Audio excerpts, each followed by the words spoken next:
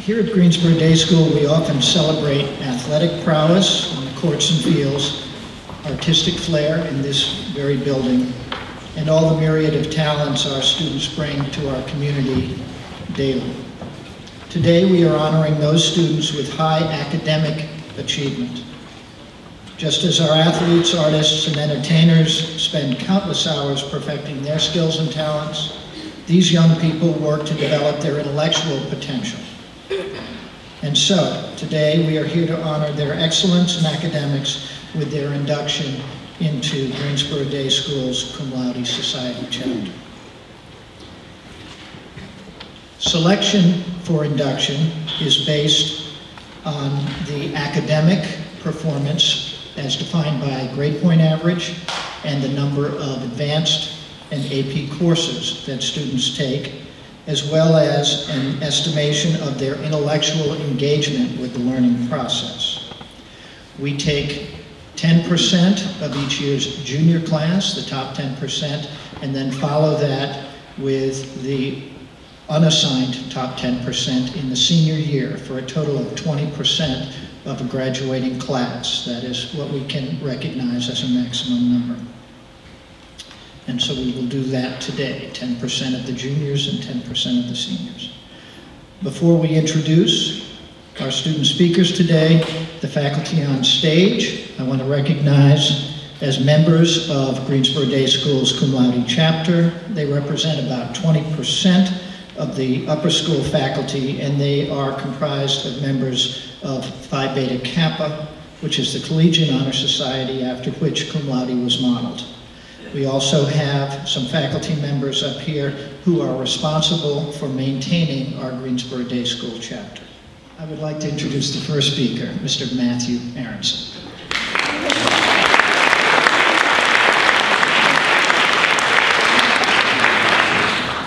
Good afternoon. My name is Matt Aronson, and I would like to share with you some words from renowned neurosurgeon Dr. Ben Carson, who stated, "In the process of reading books, I read about a lot of people, successful people, and I came to realize that the person that has the most to do with what happens to you is you. It's not some other outside influence.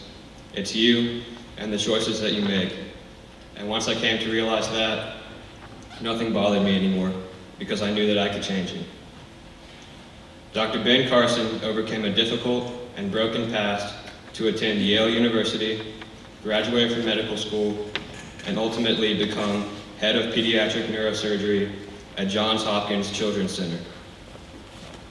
In addition to his medical career, he is a popular motivational speaker who tells his own story to encourage young people to make the most of their abilities.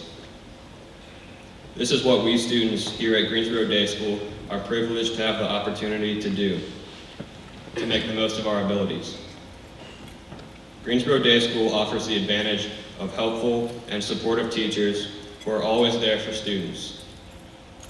This, in combination with plentiful resources, give you the information and guidance that is necessary to do well.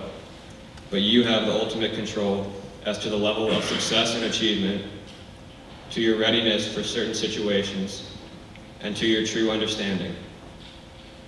There is no secret to success, academically or otherwise. It is nothing more than hard work in testing yourself for possible challenges until you are, without a doubt, fully capable. This applies not only to school, but also to any aspect of life. For me and my teammates, this applies to sports and the practices that build winning habits.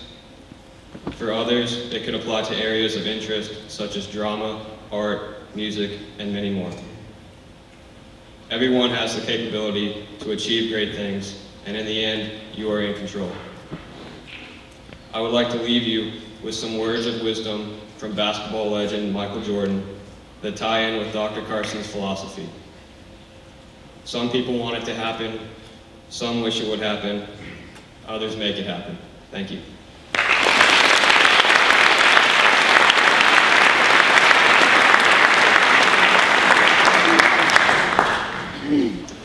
Good afternoon, my name is Lane Zura. In my speech today, I'm not going to confuse you with a complicated message, nor am I going to attempt to completely change the course of your life with my moving words. The message I'm trying to impart on you today is pure and simple. Be intentional in high school and set goals for what you want to achieve in order to ensure that you can graduate and move past your GDS days with no regrets. In other words, create your own bucket list for high school. Now, as your mind starts to race with thoughts of what would be on your version of the GDS bucket list, I want to stress that each of you will have unique items on that list, and that's fine. It's your life and your goals. What's important in my view is that you have a list. Try to avoid sitting back and letting the waves of life simply crash over you. For example, some of my goals for high school were and are: try my hardest in all my classes, to not embarrass myself participating in GDS athletics, i.e. don't belly flop off the block at a GDS swim meet, make great friends that will be hard to leave behind, stump Miss Morris on a calculus question, pull an awesome senior prank, and most importantly, have a great high school experience. I'm not saying that all of you today should make a list identical or even similar to mine. I just suggest that everyone set goals for yourself, both academically and socially, so that later in life you'll be able to look back on your GDS days with happiness and without regrets. Thank you.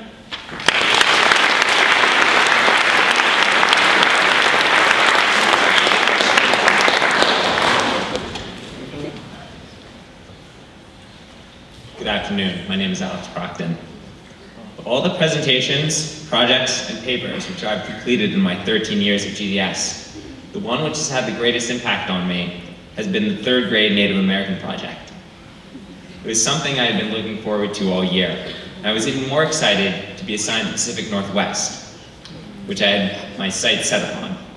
But once I started to research the natives of the Northwest, I came up with 3 different ideas for my project: a model of a fish camp I had seen in a book, a poster of the various foods eaten by area tribes, and a totem pole to be carved out by my dad and me.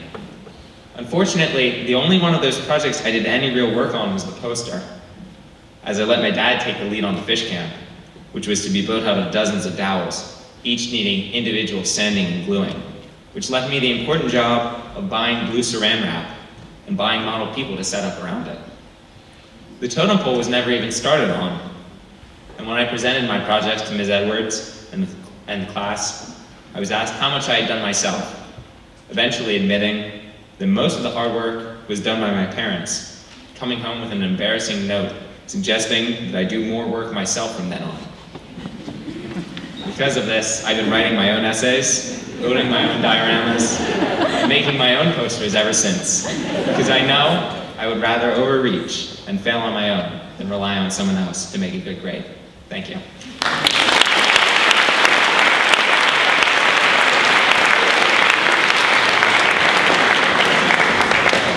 Good afternoon, my name is Sophia Skirmahorn. In order to not only make it through high school, but to really enjoy it, you have to be a lion cub. I know that sounds a little odd, but give me a minute. Hopefully it'll make sense. I don't think a day goes by that I don't hear somebody complaining about school. Listening to these criticisms, I used to wonder, why is it that I have never harbored this inherent dislike that so many of my peers share? In fact, for the most part, I really love school. Finally, I realized this difference is because I am a lion cub. I'm constantly on the prowl for what I am passionate about, and once I sight it, I stalk it, and finally, I pounce. In other words, I blaze my own trail in order to pursue my interests. I have made sure that for the most part, the classes I have taken and the activities I have participated in are things that I can truly say I enjoy. More importantly, I've never allowed any person, standard, or restriction to stand in my way. For example, even in middle school, I knew I wanted to pursue science. So despite the lack of precedent in Greensboro Day, I decided to double up both freshman and sophomore year in science and did not allow any custom or teacher who was originally skeptical to stand in my way. Because of this, I was able to spend more time in classes I enjoyed, such as AP Chemistry, and less time in areas about which I am not as enthused. Another example on a much smaller scale is my love of dragons. Although it isn't an average interest, I haven't let that deter me from doing things like spending endless hours making fake wings, a snout, and a tail, all in order to dress up with a friend of mine who wishes to remain anonymous, to attend a Bersinger book premiere. The point is, find what you're passionate about, or at least something you enjoy. After that, find a way to make it work. Sometimes this isn't easy. Sometimes it means challenging authority, a lot of logistics, or a little bit of persuasion. But if there's anything that I've learned from my lioness of a mother, is that there's always, and I mean always, a way to make it work. Trust me on that. Don't sacrifice your happiness and your high school experience because what you want doesn't immediately fall into your lap. So crouch low, prepare to spring, and let out a roar. Thank you.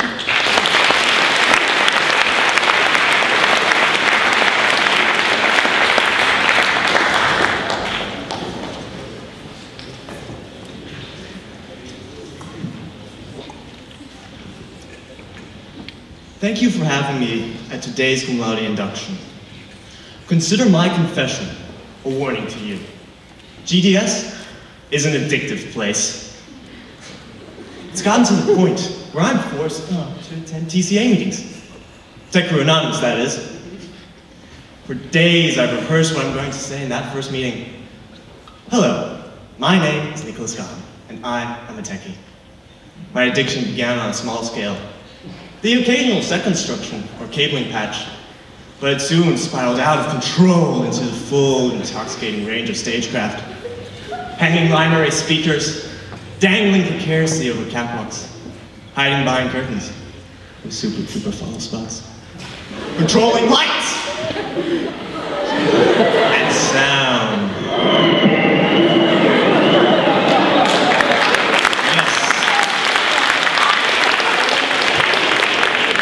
Yes, I am addicted to the sheer joy and exhilaration of being able to create an illusion that is shared with hundreds of strangers.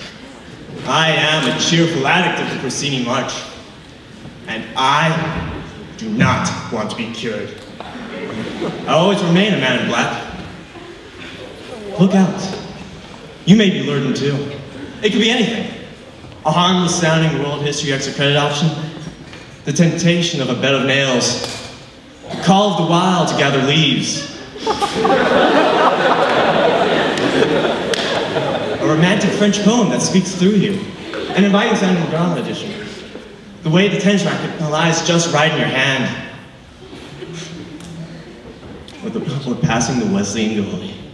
You name it. It could be anything. So watch out. This is an addictive place. Thank you.